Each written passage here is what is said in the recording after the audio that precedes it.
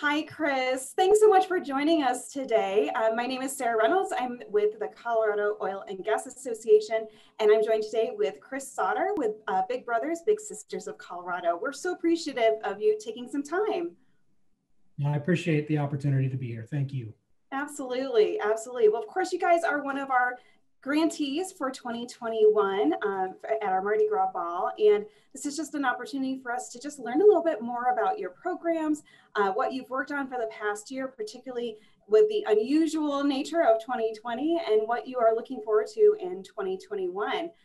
So first, when I first started looking into Big Brothers, Big Sisters, I was really impressed with the type of programs you have. You have a wide range of programs that are tailored to some very specific needs in the community. So can you share a little bit more about the kids and families that are in your program? Yes. Well, first of all, thank you for your support. The programs of Big Brothers Big Sisters are designed to support kids who are really just like me. I'm the child of a single mom. And when I was 6 months old, my dad left our family, and unfortunately, we never saw him again. And my mom is the absolute hero of my life. She was armed with a high school diploma and a remarkable work ethic, and she put her head down and she fought hard for my brother and I every single day. And along the way, she learned that she couldn't do it alone. And she helped me get a mentor in my life, and that mentor's name was Al. And in particular, while Al is still very much a strong part of my life today, 35 years later, in particular, he made a remarkable impact during my teen and early adult years. And in Colorado, that's a description of the type of child and family that we serve. We work with kids who are ages 9 to 18 years old who are facing adversity. Most live in households that have single parents and lower incomes. Some may have a parent who's incarcerated or deceased. And most of our children attend schools that have a high percentage of students who are living in poverty, which is just simply a representation of some of the surroundings that they may have in their community. We have 3 core programs where our staff match and continuously support one-to-one mentoring matches between a mentee who we call a little and an adult volunteer mentor who we call a big.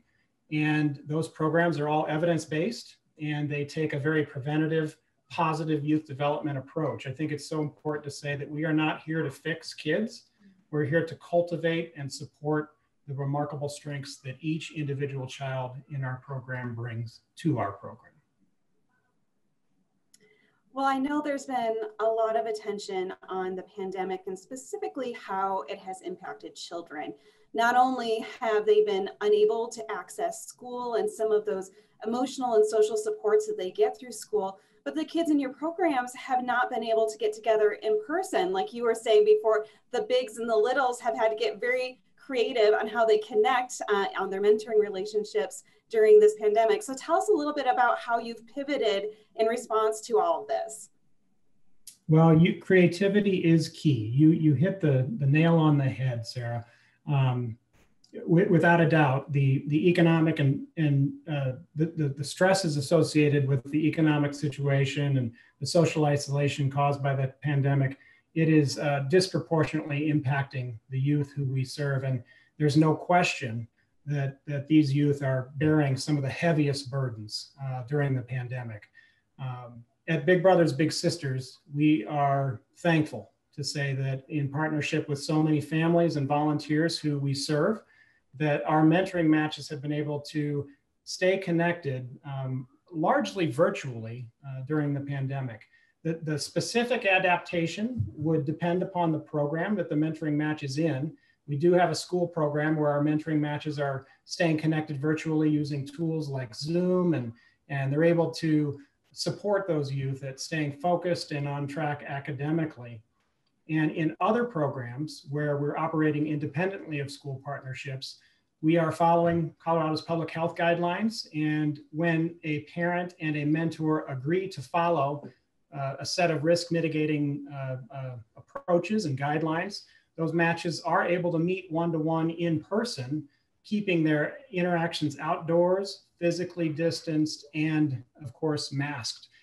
But there are a number of matches in our programs where they are choosing at this time to stay connected virtually out of respect for the risks that are involved with COVID-19. So we're supporting those matches at being able to stay connected using the same types of tools we would use in a school program: Zoom, Google Hangouts, FaceTime, and also a lot of collaborative game playing apps like Minecraft, which I never heard of before the pandemic.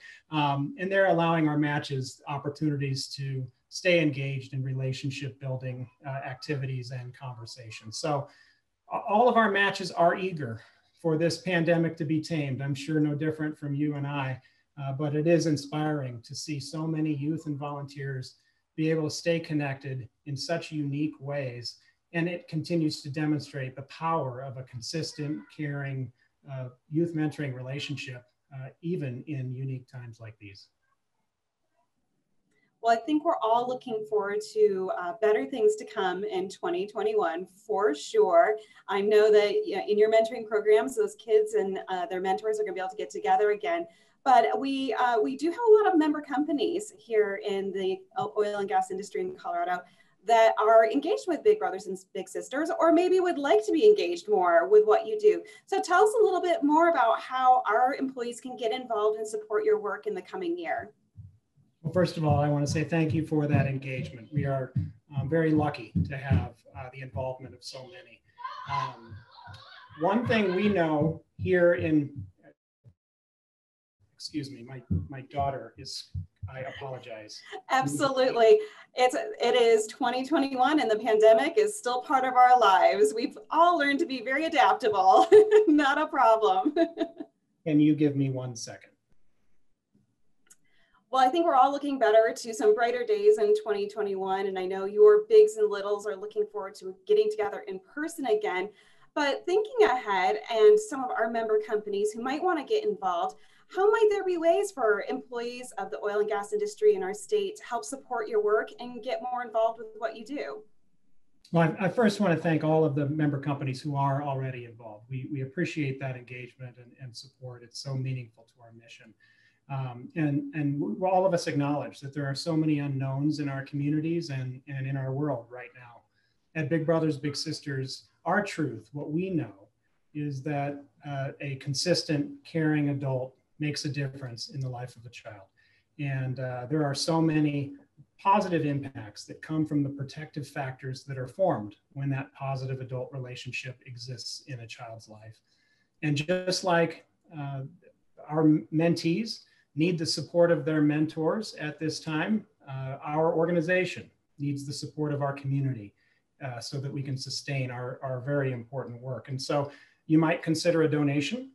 Financial support ensures that we're able to keep our youth involved in our programs, connected to their mentors.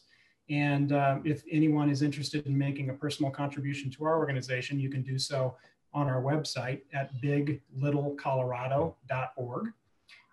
You also might consider beginning the process of becoming a big brother or a big sister. We are actually at this time currently enrolling volunteers.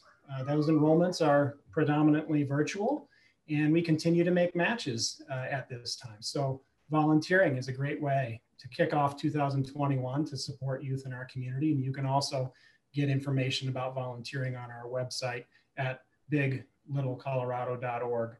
And lastly, if your organization is looking for ways to engage your employees in unique opportunities, right now, some of our corporate partners are partnering to support virtual STEM activities for the mentoring matches who are working to stay connected virtually.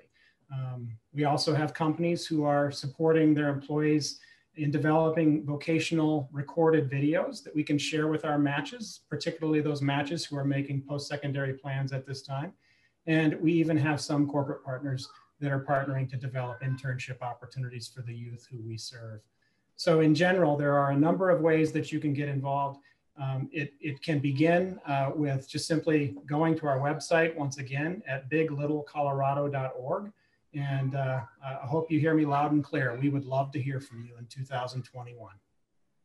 Absolutely. Absolutely, Chris. Thank you again for spending some time with us today, sharing a little bit more about your programs and really how we can get involved and make a difference through your organization. We're all looking forward to better and brighter things in 2021, and this is a great start. So thanks again for joining us, and look forward to our partnership in the coming year. Thank you so much, Sarah.